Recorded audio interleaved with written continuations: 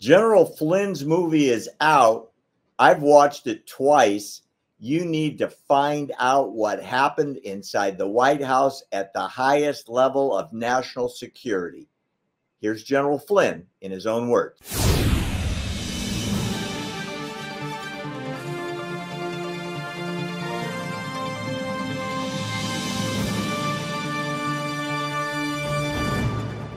General Michael Flynn, your movie is out. I've watched it twice. It really grabs you by the heart and doesn't let go. Why the movie? Why did you have to tell your story this way? And for all the viewers out there, we're going to promote it, but I want to know from the horse's mouth, why'd you make the movie? Yeah, thanks very much for having me on. We made the movie because I wanted to tell my story, and I wanted to do it through the lens of my family and my faith and the persecution that my entire family went through. It's not only important historically because of everything that happened to the country at the time, but it's also important for where we're going as a nation. And if you can understand, as we talk about in the movie, if you can understand my story and what happened to me, then you'll understand exactly what's happening to the United States of America right now.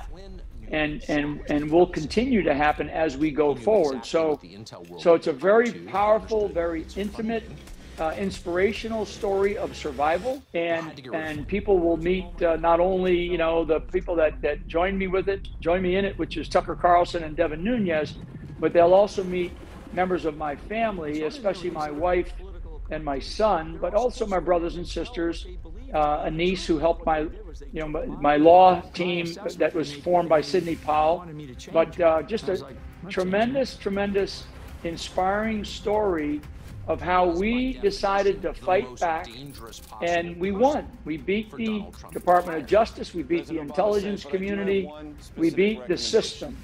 And from that inspirational component of this movie, Flynn, Deliver the Truth, Whatever the Cost, people can find it at flynnmovie.com, they will understand what President Trump is going through, what the J6ers are going through, and what the American people are currently experiencing. And in it, you'll find solutions. You'll find ideas about what to do. And the big question from that film that I want people to take away and ask themselves is, what are you willing to fight for? Because if you're willing to fight for something, as I learned in my military experiences, you're willing to die for something, right? And I always say we don't go to war because we hate our enemies. We go to war because we love our families. We love our country.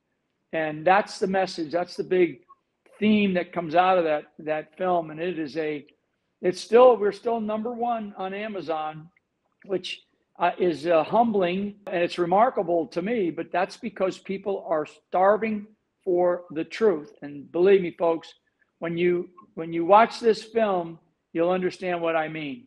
You'll understand what I mean about the truth. The response has been extraordinary.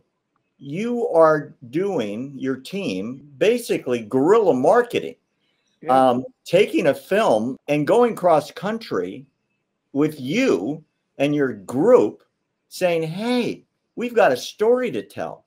And if it wasn't resonating with the American public, you'd be talking to empty rooms. Nobody would be showing up. And I'm seeing stories where you're selling out in cities across America. Why is that? Yeah, and I think, and I made the decision that because I'm so censored still, I made the decision about a couple of months after we finished filming. So well over a year ago, I made the decision I wanted to go around the country and do what I call a thank you tour. I wanted to go around, the United States of America and thank people for helping my family and I get through this persecution. And I've been wanting to do that really ever since I uncoiled from everything back in 2020.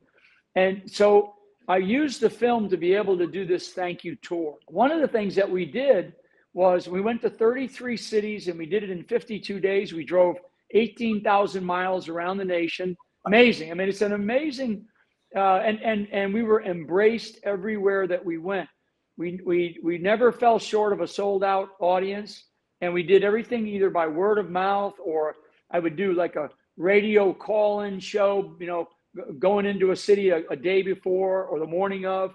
We were going to places and we only had like 40 tickets sold. A couple of days prior, we'd show up and we had over 600 people attend. So the word of mouth, as we got further and further into our tour, the word of mouth was getting around the country, and people were like, "Oh my God!" And we ended up, like I said, 33 cities. I think we touched at least 40 or 41 states. I mean, just an amazing, amazing experience for me. Plus, I wanted to give people an in-person, live, premiere type experience. I wanted to be there myself. I wanted to be able to say thank you. I wanted to be able to show them the film. And then we stayed after every single night, after every time we showed the film, I would stay there and we would do a Q&A with the audience. And I would stay there for hours. I mean, we stayed there for 2, 3, sometimes 4 hours after showing the film, because I wanted to connect with the American people, to let them know that, in many cases, just to sort of touch me, to feel me, to make sure that, they knew, yeah, I was a real person and this was a real thing. And the movie itself, as you said earlier, the movie itself is a very emotional film. It will bring you to tears. There will be times you'll laugh, but it is a very it is an American story of a guy, in my case, myself, who served this country for 33 years, 5 of those years in combat. And as I state in the movie, the worst enemy that I ever faced was my own government, was elements inside of my own government. And that's still, and everybody feels it. So everybody today, the great audience that is out there, everybody sees that now, that the threat that we face is this weaponized government, this weaponized justice system, weaponized Department of Justice, weaponized rule of law, weaponized intelligence community. And instead of weaponized against our adversaries overseas, they're weaponized against people who are conservative minded, people who are patriots, people who love this country, who love America. I mean, that's the only way I can look at it, because if you look at the categories of who they're going after people who, frankly, just want to be left alone by the government and don't mind paying taxes, don't mind doing the things that we're asked to do, but want to live in a free and fair and just system of government where there's a rule of law that's consistent for everybody, and not just for those of us that stand up for honesty, for truth, for being just an American patriot. It's incredible.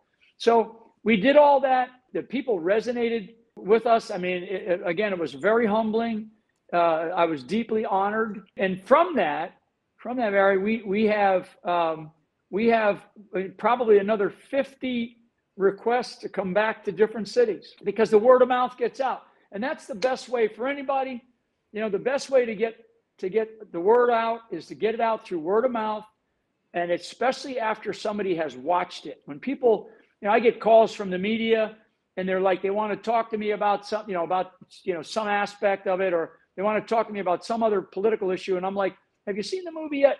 And they're like, nope, I haven't seen the movie yet. And I said, well, when you watch the movie, then come back to me, and I'll give you an interview. I'll do an interview with you, no problem. And because once you see the movie, I guarantee universally, 100%, people that have watched this movie, that have come up to me, they have said, you changed my life. I did not know. I did not realize what we were up against. I thought I knew your story, but oh my God, I learned so much more, because I talk about things in the movie that I've never talked about before.